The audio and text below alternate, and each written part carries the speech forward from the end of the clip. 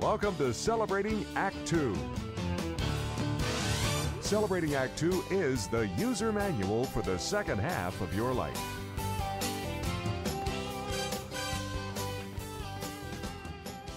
Hey, John, how you doing? Good, Art. Good to see you again. What's on your mind today, partner? Well, the beach, sunshine, going out and eating in restaurants, all those kind of things. But Yeah. I'm still hunkered down pretty much. Are you really? Oh, Yeah, wow. we Okay. we live in California, and if I know that you don't watch a lot of news, but Southern California is in a world of hurt right now. Uh, Things instead of leveling off and going away are heating up in the COVID world. Uh, but I thought we'd talk today. We're both grandparents. We both have young grandchildren who are in all variety of from elementary to high school. Yeah, you have high schoolers. I do. Okay, At and college. grandchildren. Yeah. Grandchildren in college. Yeah, you have in college. I have two there out of college. Actually, I have one that's in college right now. That's getting ready to take his EMT test. So yeah, Wow. Great. but That's great. they've been doing everything online for the last year. In fact, Sure. Yeah. one of my grandsons, his girlfriend is on a full ride scholarship at Fordham University in New York, and she's in her first year, and everything, dormitory, everything, and they went to total online, and they were fooling around with opening up again, and they said we're not ready yet, and New York is doing well. But the topic for today is, and I wonder how you feel about our grandkids, particularly the smaller ones, going back to school. It seems like there's a push to do that. How do you feel about that? How do I feel? I think I feel just the opposite of the way you feel, just on general principle. Okay, good. How do I feel? Well, I think we probably agree on a bunch of things, but we probably disagree because you're still locked down to a greater degree than I am. Sure. And I love the way you say, well, we're in California, things are desperate. We're in California, both of us, and we only live 50 miles apart, and you see things differently than I do. And I hear this, But I I don't do think it's watch a the I news. don't think it's a mileage, John. I do watch the news, and I do still think there is um, a little bit of exaggeration. This is a serious deal, but I think there's a mindset and an exaggeration that we need to get past. And I don't think we're past yet. We're still arguing about it. One of the problems we have is that we keep reporting new cases. 1,000 new cases, and now 200 new cases. New cases is irrelevant. It's an irrelevant number when you're constantly expanding your testing. What would be relevant is to know that out of the 1,000 new cases, the percentage of positive has gone up or the percentage of positive tests has gone down. That would be relevant because the 1,000 new cases is irrelevant. It's such a small part of the whole, we don't know. That's my first thing. Oh, I so think John, maybe we should even this out a little bit. My first question too is, who sent you those talking points, or do you get several emails a day giving you standard talking points? Because it really has nothing to do with the testing, other than the testing. It has to do with hospitalizations. It has no, to tell. no, Art, no. I beg, So I if beg to differ hospitalizations go up, no, no, no, no, because no. listen to this. Listen to Hospitalizations are this. moving up. ICU Hospitalizations is is a different number. That's the problem. If they report hospitalizations and they report deaths, those are real solid numbers. mhm. New positive cases is a meaningless number. What's meaningful is how many more people are going into the hospital with it. What's meaningful is how many more people are dying with it. Those are meaningful numbers. So I watch the same news you do. I don't think so. I don't think so either. I watch Fair and Balanced news. Oh, yes, right. And FOX, Fox. and uh, and you are indoctrinated to the left. Yeah, I Okay, so actually I read news. I read newspapers as well. oh, Sorry, God bless you. but Art, they must be liberal you are bastions such a like the. middle of the roader. I can't stand it. So listen, my problem is twofold. Number one is we are not getting the information we need. Again, you keep quoting, as does all the media, new cases here, new cases there. It's an irrelevant number. I want to know how many more people are dying from it, and I want to know how many more people are being hospitalized from it. Those are legitimate numbers because it's a let's not get into that. Let me get back to the kids. You and I have grandchildren. I think we both agree, but I'm not sure, that the older grandchildren, those maybe high school and college, are probably acting more like adults, although not necessarily, than those kids that are in below high school level. And when I say acting like adults, they're semi-responsible for each other, Yes, for themselves. they have the ability to be They have semi-responsible. the ability to be. They aren't always, Right. but they have that ability. After all, they're the ones who go to spring break and flood the beaches with no masks. Yes, and Yeah, bring COVID home to the old folks like us. yeah, and that's the key. Bring COVID home to the old folks. Because my problem is not if they get COVID. My problem is bringing it home to the old folks. So I don't think the high schools need to be locked down and the colleges need to be locked down. I mean, is it an option? Sure. If you want to do it, you want to play safe, you want to go to that extreme, God bless you, lock the whole thing down, do it all online. But I don't think it's necessary because that's not the group that's going to get really, really hurt by the COVID. That's the group that's going to get it. My grandson, we had lunch on Saturday. My grandson, yeah, he said, I think I got it in March. He said, my friend and I got it the same time. It was really bad. It was bad for 3 days. We got over it. So he thinks he might be immune. He hasn't been tested for it, but if he got that antibody, that'd be great. So the point is, these kids are going to get it, and if you want to get to herd immunity sometime, some way, you got to let those people get it. The people that need to be protected are not the high schoolers. They're not the grammar school children. The people that need to be protected are you and me, the people who are over 60, the people with underlying immune problems or whatever they're describing. Those are the people that need to be protected. We still have not changed the basic societal attitude from locking everything down. Oh my God, let's lock everything down, to let's protect the people who are the most vulnerable. Let's protect the people who can get really hurt by it. Let's let the other people get it, share it. Let's protect them. Let's be ready to put them in the hospital if they need it. But let's let them start building the herd immunity. That's the John, attitude that doesn't exist yet. And that's what I want to say. Now, going to the small kids. Let me finish. Going to the small kids.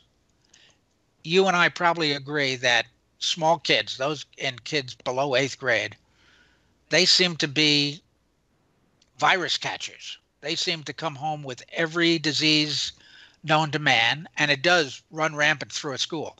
If Jimmy Jones gets a cold in the first grade, it's only a matter of time before everybody in the first grade gets that cold, and the kids all bring it home, and the parents get the cold. And I'm saying, for the virus, that's not a dire emergency. okay, John. What's a dire Okay, emergency is if John. they give it to their grandparents. One of the reasons why I love you as a partner, as a business partner, is that you have a high capacity spleen, but unfortunately, you're never going to empty it. So I hope maybe you just fold your hands on your lap just for a second, so that Yes. we can share some sanity with our viewing audience as well.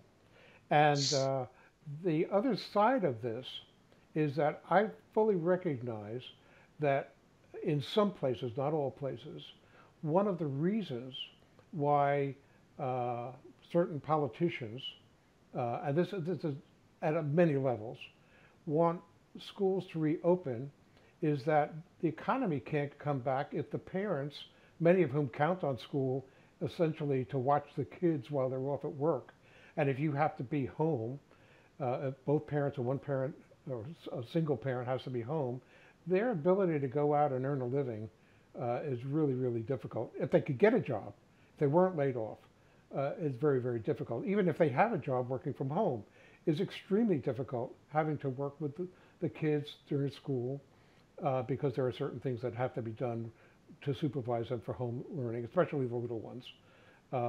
So I think that that's one of the things that's making it happen. But here's the practical sense of it. Because certain politicians are now talking about, well, overseas they've opened up schools without any problem. They have in many cases where they've solved the COVID spread problem and have cases down to very few being reported anew because they took the draconian measures of lockdown. Like in the United States, the only place we have that so far has been New York and maybe Connecticut and Massachusetts, where they're really under control. They're either steady or they're decreasing because they took those hard steps earlier on. So here's what the problem is. If kids go to school and there's enough spread in the school, not only do the kids bring it home to their parents or perhaps a grandparent who may be providing some of the daycare until a mom or dad gets home from school, but teachers and staff, many of whom are in their 50s and 60s, are also going to get it. And so until you have it controlled to the point where it's sort of at a very low level, like some of these other countries have done, and some certain pockets within the United States have already done, all you're going to do is help perpetuate it. And the proof of the pudding is that there was they tried to open up Little League here in Orange County. And look, the kids love it. The moms and dads who were supporting the teams love it. And we loved going to the games as well. And what happened is on the first week of practice, they found out that 2 or 3 people on one of the teams had contracted COVID and that the whole team basically had it, and they shut down the whole league. Now, I don't know that they've opened up down in your area, but they're finding these things also with sports teams that are beginning to get together, even at the collegiate level. And what happens is it spreads. So until we get it under control, these schools are going to be a breeding ground because anybody, certainly under 8th grade, they're not going to be 6 feet apart. They're going to be eating. Well, we agree on that. Yeah, so we agree. So the point is that anytime you start putting a whole bunch of people together, younger and older, in the case of in the school, the teachers and the staff, you're opening it up to a lot of people getting COVID, and most people will probably recover. We don't know what the long-term issues are there, but let's forget about that for a moment.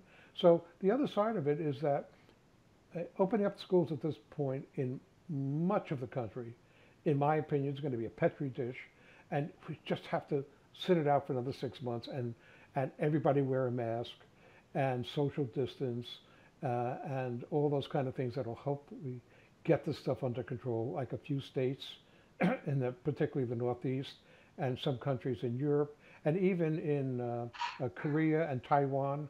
They have remarkable low numbers and as much density, and they took the right steps a long time ago. We may have to, start a little bit later and get those right steps and get it down, because otherwise, all the opening of schools will do will become a petri dish to not only spread it within the school, especially vulnerable people, even kids who don't even know they have underlying conditions, and bring it home.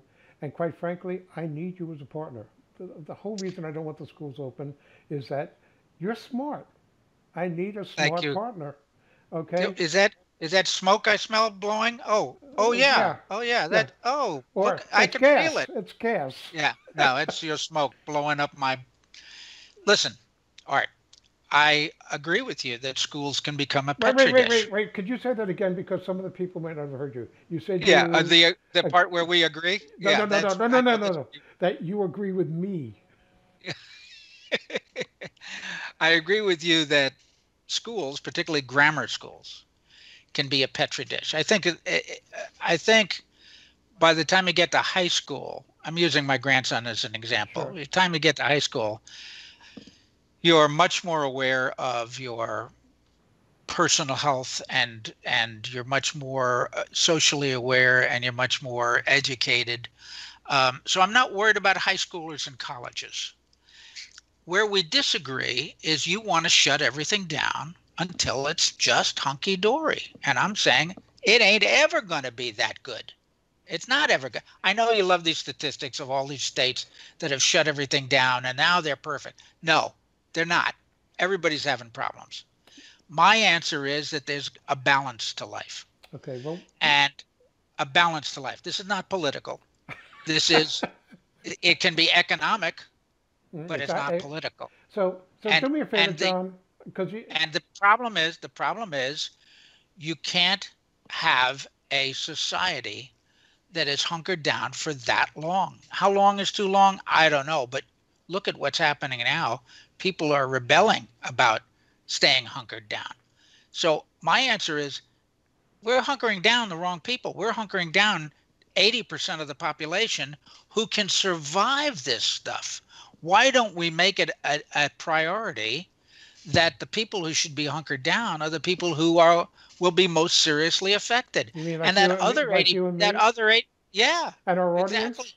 Yeah, and that other 80% should be taking care of us. It's not that they shouldn't be wearing masks, but it doesn't mean that they don't go to school. It means that they have to be aware that their actions can impact the 20 to 50% of people who are over 50. And that's a that's a different mindset that we haven't approached yet. You're still listening to people say, shut everything down until it's all better. And my answer is, it ain't ever all going to be that much better. We need to keep expanding. We need to keep expanding testing and the medical and all that other stuff. But we need to keep expanding back to normal society. You can't have everybody living in a cave So and expect to I'm have going to suggest that a modern you society. use the phrase, and you just sort of threw it out there, hunky dory. I think Yeah. there's a place between hunky And Dory. and dory. Yeah. I got that right. I got the windows right. That's good. Okay. So I think we need to go, but because I, we should discuss this further next week, because your namesake, Hopkins, and plural Hopkins, Johns Hopkins, is Yes. probably the single best authority for accurate information on where things are these days. That's actually who most people go to, since some of the governmental organizations are not that reliable anymore. So Johns Hopkins has really detailed information. I don't know what down to zip code, but certain to county. And so we should discuss that uh, uh, next week. But we'd like to hear from you, our Right. audience. Right. Does it have to be hunky dory? Does it, or can it just be freewheeling? Or is there someplace in between hunky and dory? And I think that's what most people, like myself, most people will opt for. And that is that there's no one solution for this. And hunkering down and closing schools and keeping people from their businesses, that's not a long-term solution. We did it for 3 months. Did it help? Well, in some places it did, in some places it didn't, apparently. And it's not a solution. It's a help. And the same thing with wearing masks. It's not a solution. It's a help. We ought to be doing all the things we can, but we ought to be going back to normal at the same time. So, And and more important than that, we need to change the mindset.